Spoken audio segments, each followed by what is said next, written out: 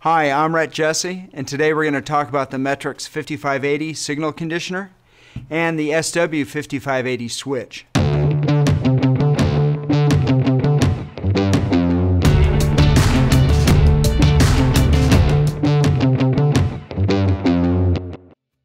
Now for the demonstration, I'm going to be using the SW5580 switch, and we're going to show the relay functionality.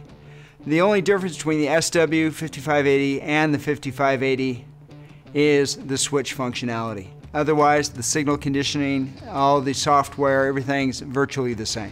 And the differences are just the relays.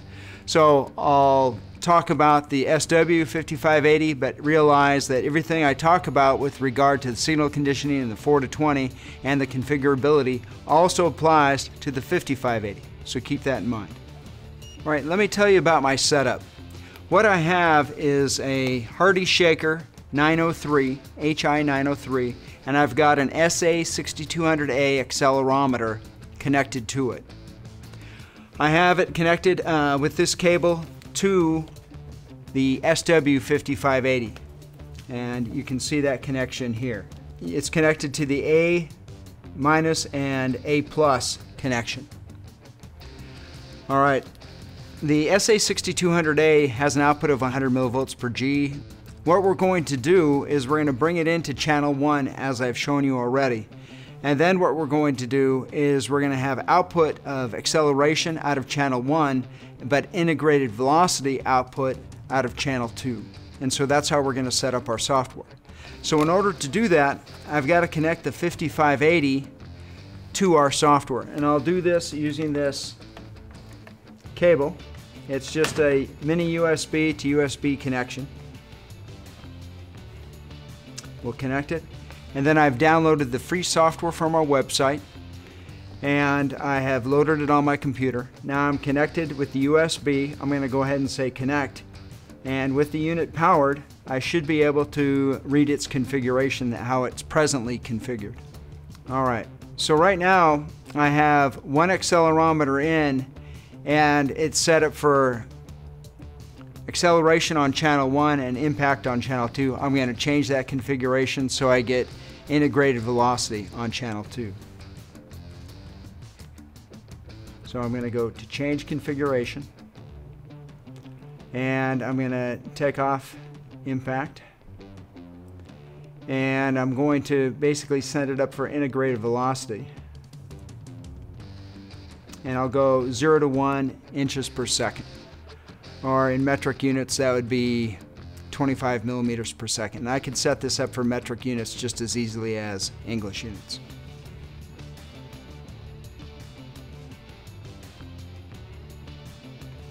And I can set it up for peak or RMS. I'm going to set it up for peak. All right, so that's our setup. I'm going to go ahead and send that configuration over to the device. And it asked me for a password. I don't want to do this again, so I'm going to go ahead and put in the password. So I enter.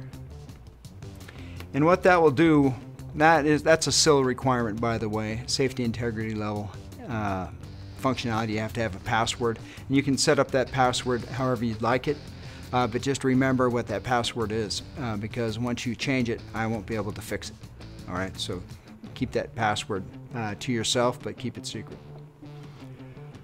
I went ahead and put in the password, and now it's updating the device. We'll let it go ahead and load, and then we're going to do a demonstration with the shaker, and we're going to see the output. I'll explain the rest of my setup here in just a minute. Now, most of these wires that you see here in the setup will be usually inside DIN rail mounting, and it'll be in some sort of conduit, so you wouldn't see these wires. But this is what, if you were wiring to the relays, the 4 to 20, all at the same time, you'd have these, and they would be typically concealed inside a cabinet.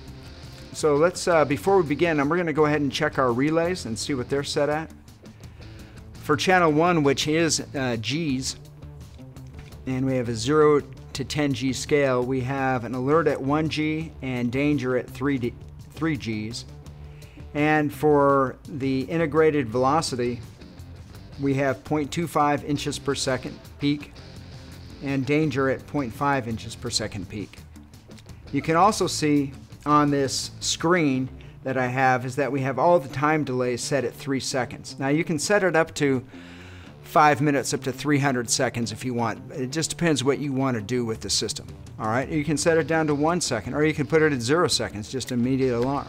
It's just however you want to set up that time delay. I'll keep it all at 3 seconds today.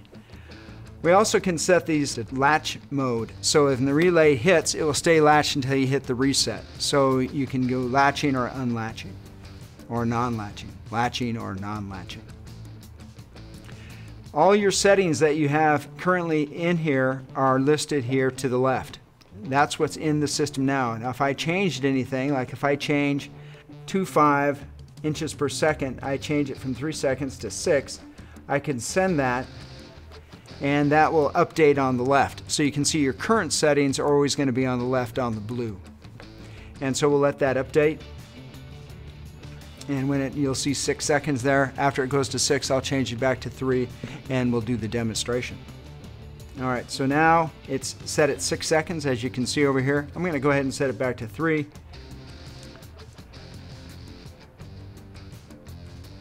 All right, let me explain the rest of my setup here. I have a lot of wires coming out of here, but that's just so we have all the functionality of the system.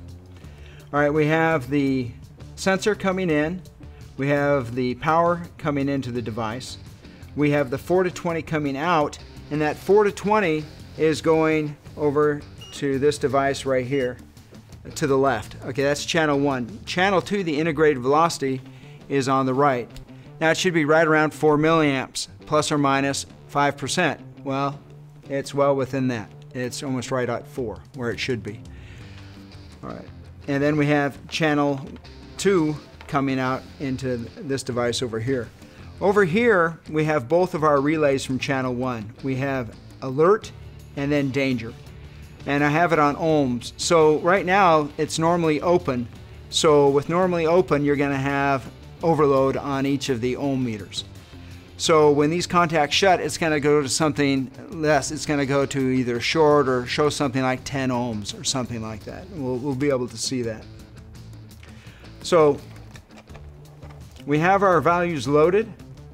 Let's go ahead and let's look at what we have on the display and on these devices when we increase our vibration level. We're going to increase the vibration amplitude from 0 up to 0.2, which will be about 20% of full scale. So 0.2 times 16 milliamps is 3.2 milliamps, plus 4 gives us 7.2 milliamps. So we're looking at a signal at about 7.2 milliamps at 0.2 inches per second. Let's just see what happens.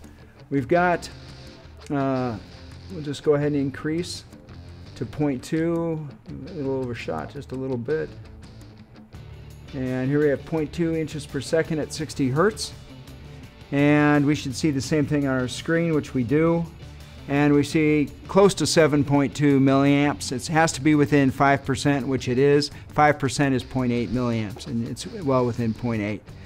So let's go ahead and increase it to 0.4. When we increase it to 0.4, we're going to go past 0.25. Let's go to 0.3. We'll go to 0.3. We'll have the 0.25 inches per second alarm come in. We'll see that with a flashing yellow light. And then we'll go up to 0.6. And we'll see the danger alarm come in. On both of those, we don't have the voltmeters connected to the relays, but when we switch to acceleration, we'll see that. Let's go ahead and increase this to 0.3 inches per second. All right, and you can see the alarm came in, flashing yellow. That's what we expect. We see 0.3 indicated. 0.3 times 16 is 4.8 milliamps. 4.8 plus 4 is 8.8 milliamps. We have 8.2, which is close. It's within 5%, and that's what we want. Let's continue to increase until we get the danger alarm. Let's go to 0.6 inches per second.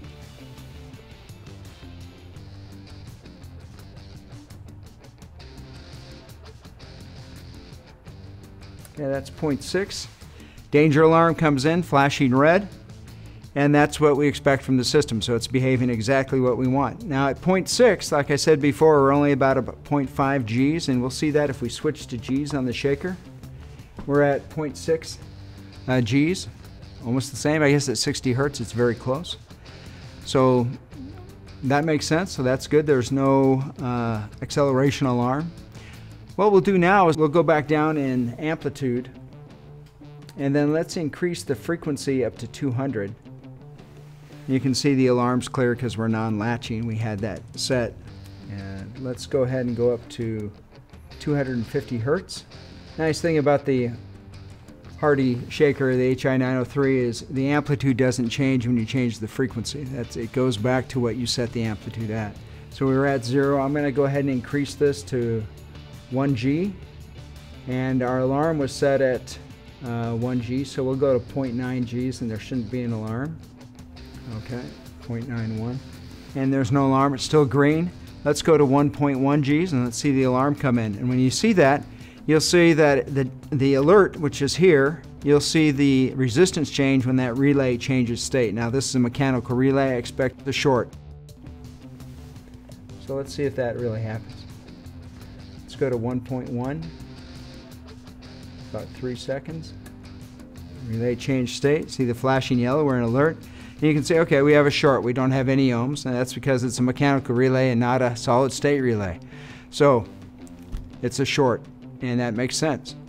You can see that the danger relay hasn't gone yet, and it's still in the OL position, the overload position. So now let's, as far as an ohm state concerned, let's go ahead and increase this to 3 Gs, or 3.2 Gs, and get the danger alarm to come in, and we'll see the other relay change state. Oh, what's interesting is the alert just came on for velocity at 250 hertz, and that makes sense because we're up at 0.39 per inch per second right now.